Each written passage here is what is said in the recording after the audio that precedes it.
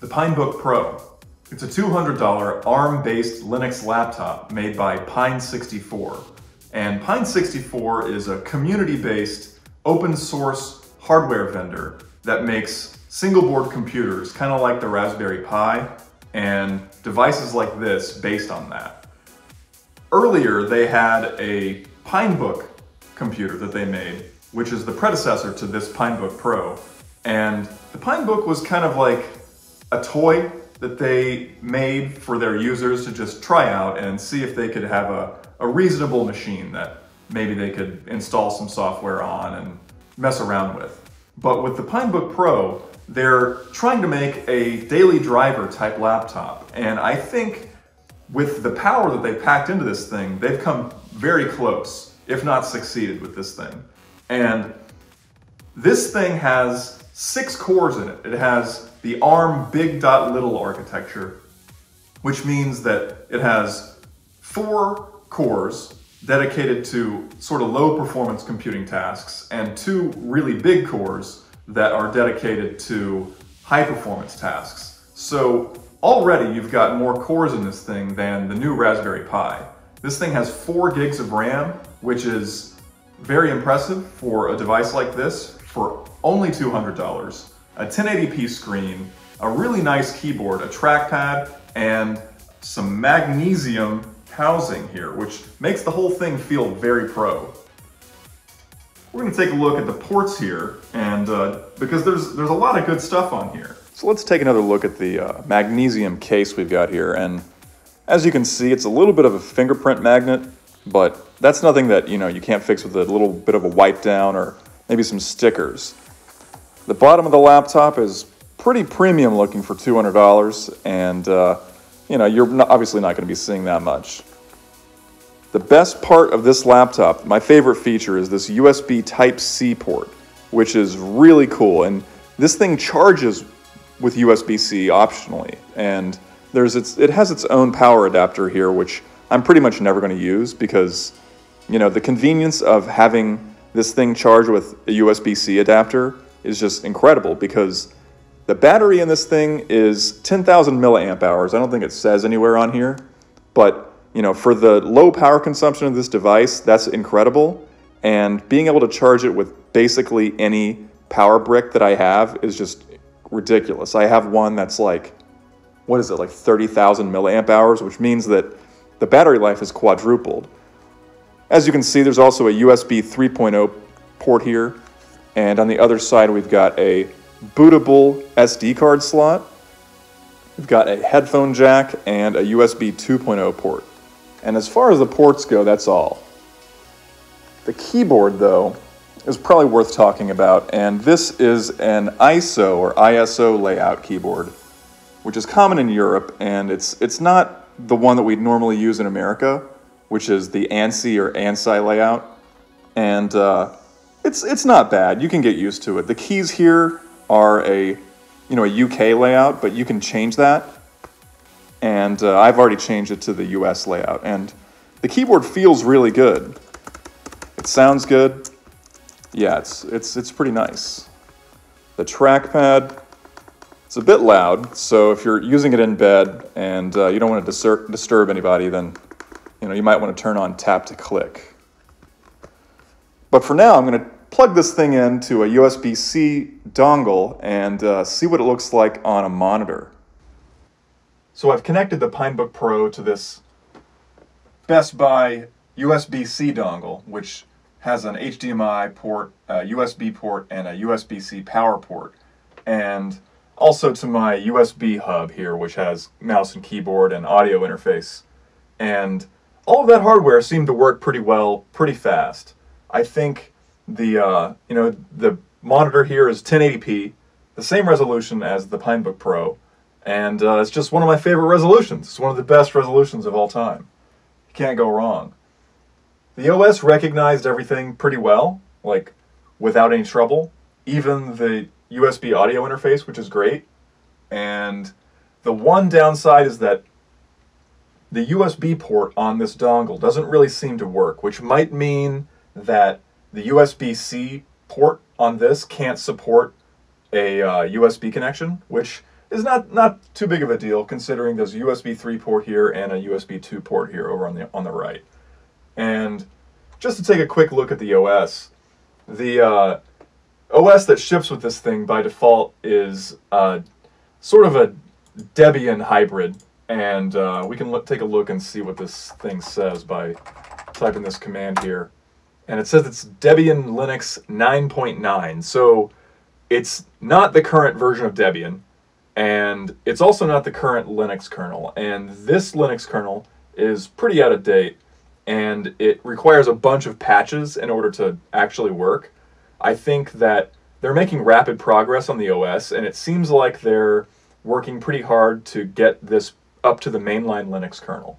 And one of the reasons is because there are now drivers in Linux and X which support the GPU in this thing with open source drivers, which should work better than the binary blobs that are in here right now.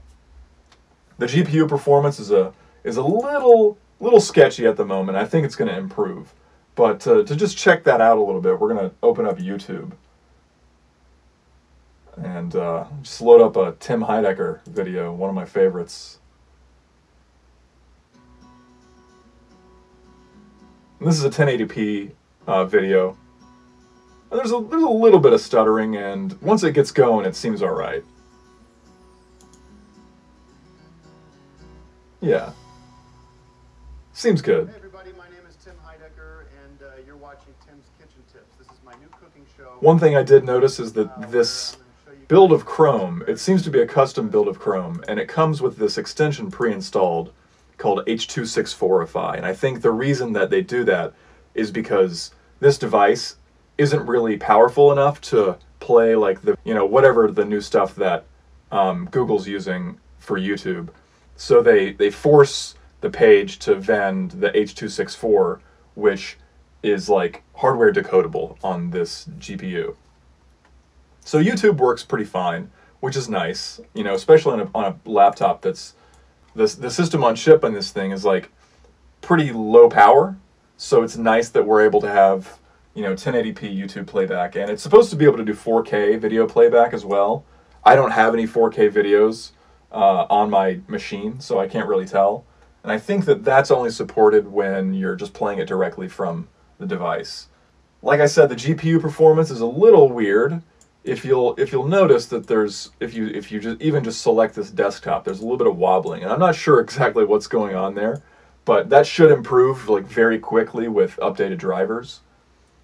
I did a little bit of light testing on this thing. As you might be able to read here in this terminal, I got StepMania building. StepMania is an open source clone of DanceDanceRevolution, and I got that building here on ARM, and we'll just take this for a small test drive so you can see how like it's a relatively, the game is kind of light on your hardware. It's not really that complicated, but it's still a 3D game, under the hood, even though it's 2D scrolling arrows.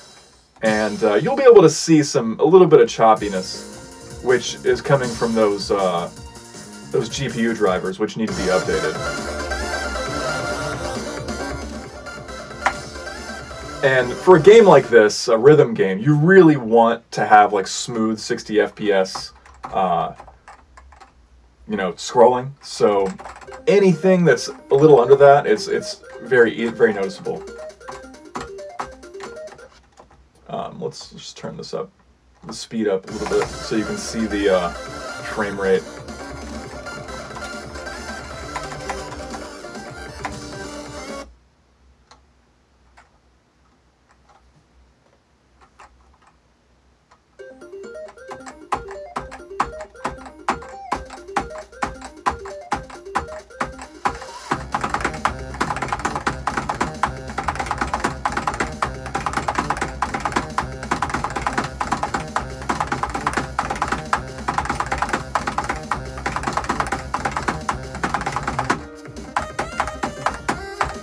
So if you can notice,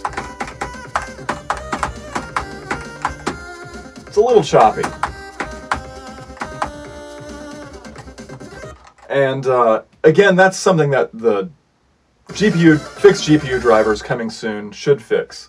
But I built StepMania on this computer because it's a pretty good test of both the 3D performance and the compute power, because it's kind of a mid-range sort of software project, and it's definitely not anywhere near as big as the Linux kernel, but it's also not small. So it took me about 20 minutes to get this built, and that was using, I think, 3 cores at the time. I didn't want to overload the machine. I still wanted to be able to do other stuff, and it took about 20 minutes. So I think that as far as the compute power of this thing goes, it's very impressive. The GPU drivers, once they get fixed, should be pretty good. There's also some really cool hardware features where down here at the bottom, I don't know if you can see that in the video because I have the tripod here, but there's a CPU frequency selector. So you can choose whether you're in performance mode or conservative mode or power save mode, and you can even choose specific CPU frequencies. Like the bottom one here is 408 megahertz, and the top one is 1.99 gigahertz, which I guess is the top speed of this CPU. And everything else works pretty well. I even installed Reaper, which is it's really cool because there's like, let me see if I can find it here. Yeah, Reaper. Reaper is a digital audio workstation. It's like a professional quality digital audio workstation. And, this thing, you can make, any kind of music in this thing. The one downside about Linux is that there's no virtual instruments available for it, really. But you can do, multi-track recording, and here I've got like a very simple, loop with 4 tracks here, and I'll just play that and see how that goes.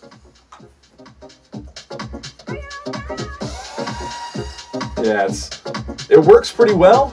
I'm like very, very excited to have a professional quality DAW here on such a cheap computer that's running Linux, and I'm just thrilled with the fact that the Reaper guys put out an ARM build of that program. It's really cool.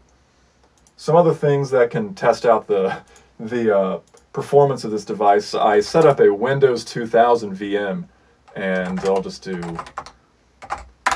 this to load it. And of course, Windows 2000 is an x86 operating system, so it's not native to ARM, but we're still running a QEMU emulator here, which is running Windows 2000, and we'll just let it boot up into the desktop and see how long that takes, just to give you a rough idea of like the CPU power this thing is capable of. Running StepMania and Reaper just now, I think should give you a pretty good idea that the CPU is like it does what it's supposed to do. And honestly, that was pretty fast startup considering this isn't even this is not an x86 machine. It's emulating this basically from the bottom up.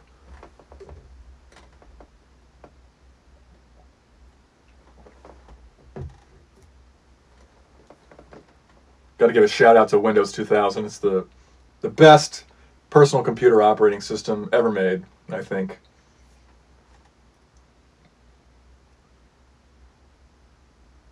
It's built on NT technology. That's how you know it's good.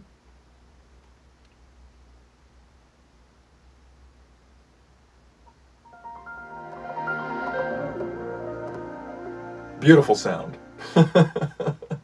And still taking a little while to get to the desktop here. And, obviously this isn't really usable in any meaningful sense, but it is cool that it's possible to emulate an entire other architecture with, like, honestly, a pretty heavyweight operating system on this device. And it's a laptop, so it's basically, it's just a very, very impressive thing to see. I'm just gonna escape here. And I think that should give you a pretty good idea of how this thing works. The default OS, like I said, is a Debian-based OS, and it comes with Mate or Mate, which is the evolution of the GNOME 2 desktop environment, which everyone's familiar with from the mid-2000s. If you use Linux in the mid-2000s, then you'll be right at home here with the Pinebook Pro default OS. I think that there's a build of Manjaro Linux available right now, and I think that there's some guys working on a mainline kernel, so it should be very soon that the default OS gets massively upgraded. So the Pinebook Pro, it's a pretty good computer, especially for $200, and the fact that it's made by an open source community-based hardware vendor. I think that the whole idea is just amazing. The community support that has already, that I've already gotten from just going onto the Discord and the IRC channel and the forums, just solving problems, has, it's very inspiring. It reminds me of the early 2000s or the mid 2000s when, you'd just have a computer problem, you go onto some forum and somebody would answer your question. Except that at the same time, everyone's sort of building the OS together, and they're working out little bugs in the software and things like that, and it's just really cool. The Pine64 people who are actually involved in the company, I think that they're extremely responsive. They post constantly on their blog and the IRC channel about what they're doing. They're building in addition to this device, they're building a phone, they're building a tablet, a smartwatch, and I wouldn't doubt that they're working on a successor to this eventually. And if this is any indication, then the next devices that they're going to make are going to be really cool. I'm excited for the OS updates, personally. Once the GPU performance gets a little bit better, I think that I'll be able to use it for pretty much everything that I would want on a daily basis.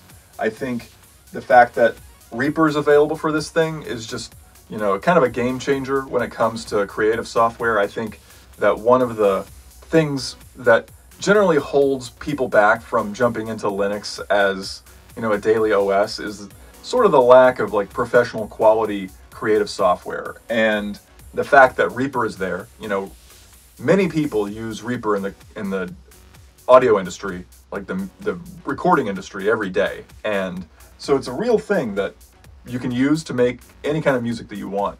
And that's really cool to me. Everything else about the OS is pretty standard. I'm personally looking forward to spending a little bit more time customizing it. I probably don't need most of the features that are in here, and I think that, if I can just strip away everything that I wouldn't even need, then I can make it as fast as possible. And I think that's one of the coolest parts about using an open source OS, is you can do whatever you want. And with an open source computer like this, you can take it one step further. There's documentation for how to open this thing and mess around with the insides. It has a PCI Express port. Basically, there's an adapter that you can get to install an M.2 storage device in this thing, and it supports 4 lanes of PCI Express, which means theoretically you could hook up any PCI Express device to this thing and do stuff with it. And that's just something I think you're probably not going to see in a mainstream laptop. And compared to the other devices that are in this price range, the $200 price range, it's very versatile. I think that, most of the Chromebooks that I've seen don't come with the level of ports that are on here. And most of the, the Windows 10S devices or whatever that you see that are around the $200 mark, they don't have a USB-C port, and especially the 1080p screen. The webcam is even 1080p, which is really impressive. I'm not going to use the webcam very much, but it is cool that it's there, and there's a microphone in it. Speaking of the webcam and the microphone, there is a hardware switch.